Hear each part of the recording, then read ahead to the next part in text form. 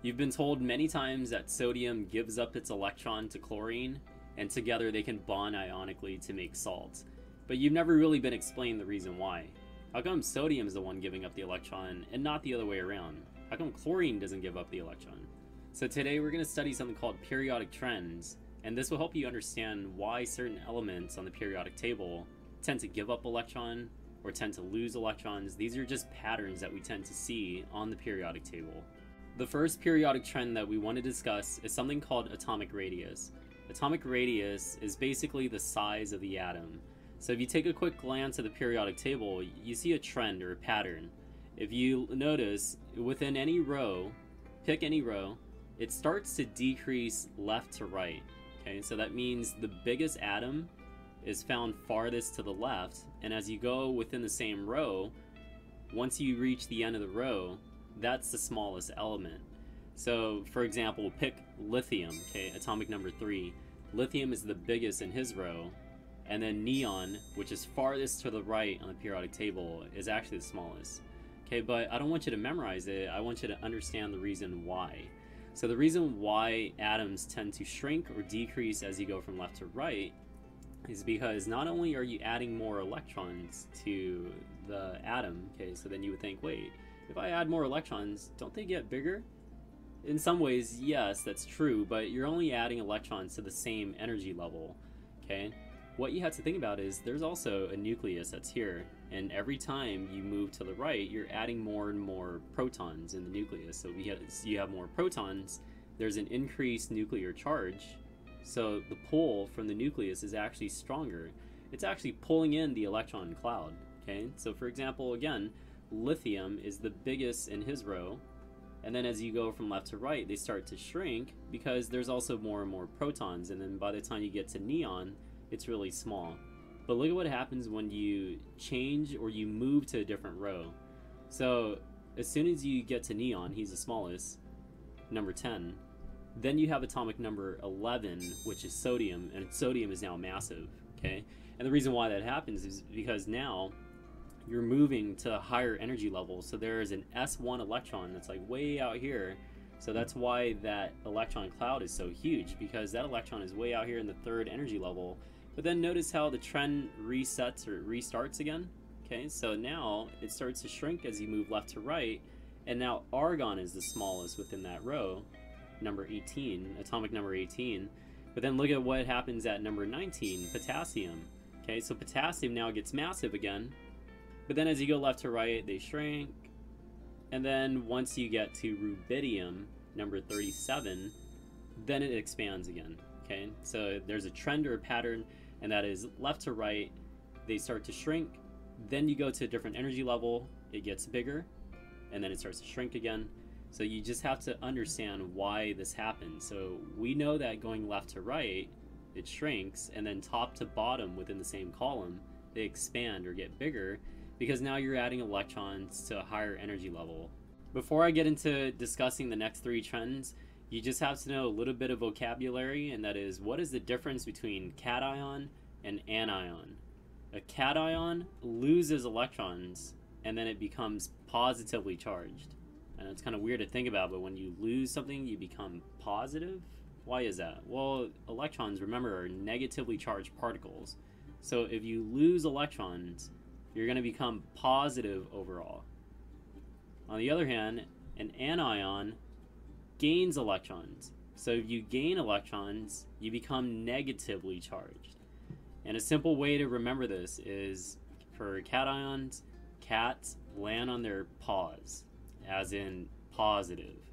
Okay, so cations are positive. Cats land on their paws. Anions, negative ion. It starts with the letter A, so an anion is a negative ion. That's how I remember that.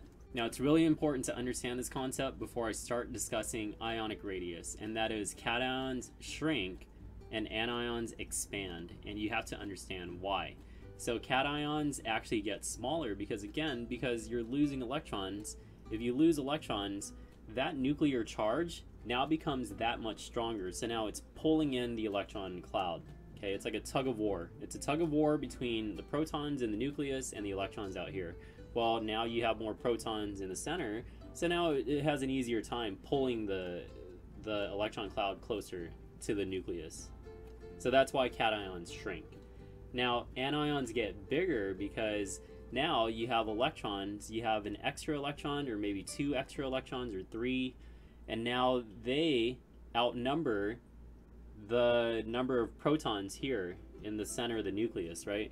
So the protons, pretend they're playing tug of war, the protons are having a tough time pulling in the electrons, right? Which is why the electron cloud actually expands or it gets bigger, because now they're being outnumbered. The protons are outnumbered by the number of electrons around them, so now they're having a tough time pulling them in. So you just have to understand cations shrink, anions expand, and it just has to do with the difference between the number of protons that you have in the nucleus and the number of electrons in the electron cloud. The Ionic Radius trend is easy to understand because it's similar to a trend that we discussed already, the atomic radius. So just like the atomic radius, if you go left to right within the same row, the ions tend to shrink or decrease. There is just one little reset that occurs, which I'll explain in just a moment, but if you look carefully between columns 4A and 5A, carbon is small, but then it resets. Nitrogen is big, but going left to right, it gets small, and I'll explain why in just a moment. But I just want to point out that going top to bottom, just like the atomic radius trend, the ionic radii are also increasing top to bottom within the same column. So I've already explained that cations shrink and anions expand. So going left to right, if you look at lithium's row, lithium, let's say, is a +1 and he's about that big, followed by a +2, +3, and then once you get to carbon, carbon is really small because he forms a +4 cation. He has lost 4 electrons. Now there's a reset that occurs between the 4th and the 5th column, because within the 5th column now you start to encounter non-metals like nitrogen, and nitrogen gains 3 electrons. So it picks up 3 electrons and now it's huge. Because you gain 3 electrons, you're massive, okay? A -2 means you're about that big, and then a -1 fluorine is still relatively big compared to the other cations on the other side of the periodic table. So you have to understand this reset occurs because you're now entering a region of the periodic table where the elements want to gain electrons. So again, remember there's a staircase that's on the periodic table. Anything to the left of the staircase means you're a metal, and metals tend to lose or give up electrons, and when you give up electrons, you shrink. If you're to the right of the staircase, you are a non-metal, and now non-metals tend to gain electrons, and when you gain electrons, you get bigger. The third trend that I want to discuss is something called electronegativity, which is the desire or the hunger for electrons. So if you think back to the trends that we've been discussing, and you look at the periodic table, anything to the left of the periodic table is a metal, and metals tend to lose electrons in order to become stable, which means metals are not electronegative at all. They have no desire for electrons because they're looking to get rid of them in the first place. So look at the periodic table carefully. I want you to notice the numbers. Okay, you don't have to memorize the numbers, but the numbers are actually very small on the left. Okay, the numbers, like for example, sodium is 0.9 and magnesium is like 1.3. Okay, those are like their electronegativity ratings or rankings. So those numbers are not very big at all because those metals are not electronegative. Now, as you move left to right, notice how the colors also kind of change. So you have like this blue shade or like this bluish hue of color, which indicates that they're not electronegative, but by the time you get to the right side of the periodic table, those numbers are now bigger, and there's also like an orange or like reddish hue on the table, and that indicates that those elements are electronegative. They really want electrons. They're electron hungry, electron desperate. So notice how fluorine is the most electronegative element that's there on the periodic table. It really wants one more electron so that it can satisfy the octet rule. So going left to right, the electronegativity increases, but there's just one thing you have to understand, and that is noble gases are actually 0 electronegativity. Okay, so they tend not to want electrons at all. So noble gases are even less electronegative than metals. So you kind of have to think of the noble gases as a column that you have to cut and then paste to the left of the alkali metals. So going from left to right, noble gases are the least electronegative, followed by your metals, and then finally your non-metals are the most electronegative or electron desperate families. So I can't overemphasize the importance of the electronegativity trend. I think it's the trend that allows you to understand the other ones. So just to summarize, the least electronegative would be the noble gas family. So I box them in blue because the noble gases, remember, are already stable. So that means they have no need or no desire to gain electrons. Electronegativity just means what is your desire or your desperation levels for electrons. Next, you have metals, which are found to the left of the staircase, and these guys I boxed in yellow because they're not so electronegative at all. They tend to lose electrons. And finally, you have your non-metals, which are found to the right of the staircase. So it's squished in between your metals and your noble gases, and non-metals tend to want electrons. These guys are really electronegative. They have high electronegativity because they're desperate for 1 or 2 or 3 more electrons to help them satisfy the octet rule. Because remember, if you have 8 electrons in your outer valence shells, then that means you're stable like a noble gas. It's better to understand the electronegativity trend as opposed to memorizing, but if you wanted a quick visual going left to right, the electronegativity increases, but then it comes to a standstill or it drops to 0 as soon as you reach the noble gas family. The last trend we want to discuss is something called ionization energy, and it's basically how much energy is required to take away an atom's electron to turn it into an ion. Okay, so basically how easy or how difficult is it to take away an electron from an element. So I want you to notice a few trends. So let's look on the graph where it does like the weird spikes and the zigzags. What family do you notice is at the bottom of the chart? So you have lithium, sodium, potassium, rubidium, cesium. So that family would be the alkali metal family. So those guys tend to be at the bottom of the chart because it's quite easy to steal from them. It doesn't take that much energy to take away their electrons. Metals, remember, are really easy to take electrons from because they're looking to get rid of those electrons anyways. So the alkali family is extremely easy to steal from. It's very easy to take their electrons away because, again, it's kind of related to electronegativity where they don't desire electrons. They're looking to get rid of them anyways. Now, I want you to take a look at the graph and notice which families tend to have the highest ionization energy, meaning which ones are the most difficult to steal from. And if you look at the graph, you would see that your noble gases tend to spike. So you have helium, neon, argon, krypton, xenon, and radon. So noble gases, remember, already have a full set of valence electrons, so it becomes increasingly difficult to come in there and take their electrons away.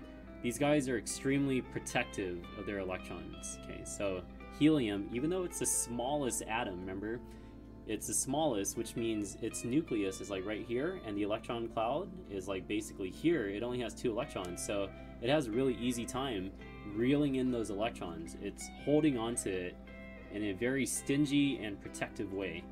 Whereas if you get bigger, okay, if your atom's electron cloud is now bigger, your nucleus that's here in the center has a much tougher time controlling those outer electrons. So your charge is not as effective at pulling in or reeling in those electrons, which means if you look carefully, the ionization energy decreases as the element gets bigger. So remember, if you go back to atomic radius, if you go top to bottom, your atom size actually increases.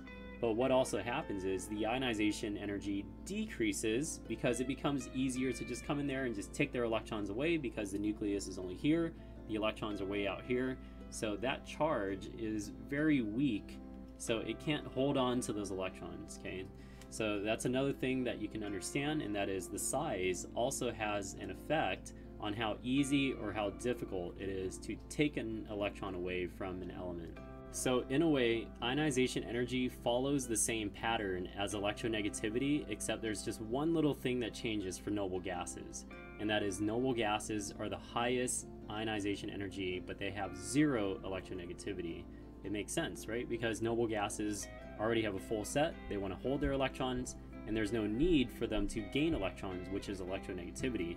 So if you read how the graph spikes and you understand going from left to right, the electronegativity and the ionization energy increases, let's put this all together as we look at the graph. So starting with hydrogen, it then spikes to helium, which is a noble gas, and then guess what happens as you go from helium to lithium? It just drops, it plummets, because now you've gone from a noble gas, which is on the far right of the periodic table, to now the far left. It resets again and it becomes an alkali metal on the far left. So that's why the ionization energy just drops, because now you're a metal and metals tend to lose electrons, and when you lose electrons it becomes easy to steal from you, because that was your purpose anyways, that was your intention. You wanted to lose electrons. So now lithium, from lithium you have beryllium, which then goes up, it kind of drops again just slightly for boron, then you have carbon, nitrogen, oxygen, fluorine, and now you reach neon, which is the summit, and it's pretty high ionization energy. And then guess what happens between neon and sodium? Then it drops again, it plummets, and now you start to slowly climb back up. Okay, it's a trend, or it's a pattern, it's a periodic trend. It starts to climb again, and now you reach argon, which is farthest to the right, and it's a noble gas. And then guess what happens between argon and potassium? Ar and then K. It just drops.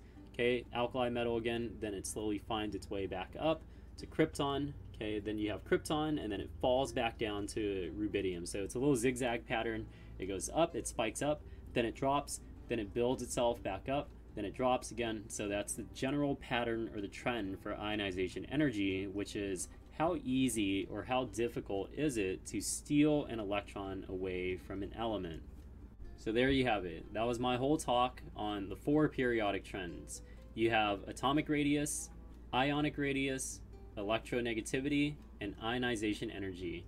And if you understand the 4 trends, it gives you a better understanding of the periodic table and why certain elements are found to the left of the staircase. So for example, metals are found to the left of the periodic table because they tend to lose electrons, and nonmetals are found to the right of the staircase, that little zigzag that separates metals from metalloids and nonmetals. Nonmetals are found to the right of the periodic table because they tend to gain electrons. So in short, atomic radius and ionic radius have to do with the sizes of your atoms or your ions. Electronegativity has to do with your desire for electrons. How badly do you want electrons? So that means nonmetals really want electrons badly. And then finally you have ionization energy, which means how difficult is it to steal an electron from you. So that means noble gases and nonmetals are pretty hard to steal from because they really want their electrons, they really want to keep them, and metals are extremely easy to steal from. So that does it. Thanks for watching, and I'll see you next time on Win Chemistry.